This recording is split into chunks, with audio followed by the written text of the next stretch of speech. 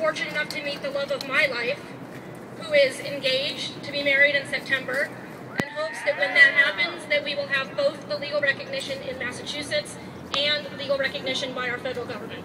And I want to thank each and every one of you that are here right now for all of the work that you have done for decades, actually, to make today's arguments a reality. We are here today to tell the Supreme Court of the United States, so be prepared to make some noise, that we want an America where everyone is able to marry the person that they love.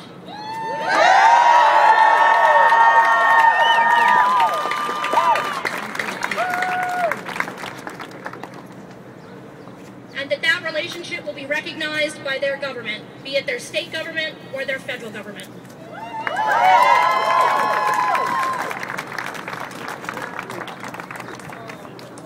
So let me hear you. Dump DOMA. Dump DOMA.